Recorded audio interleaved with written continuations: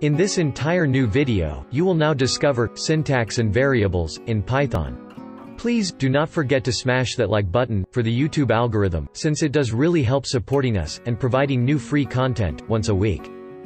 Are you interested to be part of this community? All the links are in the description below. Now, let's play this video. Variable names and syntax. The examples you have seen so far have used short variable names. But the truth is that variable names can be more descriptive. In fact, it is usually beneficial if they are, because it makes the purpose of the variable more evident at first glance. At least you can tell from the name what the value of the variable is supposed to represent. Officially, variable names in Python can be any length, and can consist of uppercase and lowercase letters, digits, and the underscore character. An additional restriction is that, although variable name can contain digits, the first character of a variable name cannot be 1. Moreover, variables' names are case-sensitive, which means that age, and age are three different variables. For example, which of the following variable names are valid?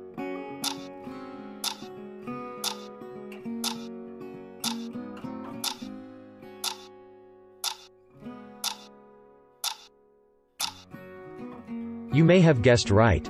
If not, just play back and refer to the previous 5 rules, or even the style guide for Python code, also known as PEP8, which contains naming conventions that list suggested standards for names, of different object types.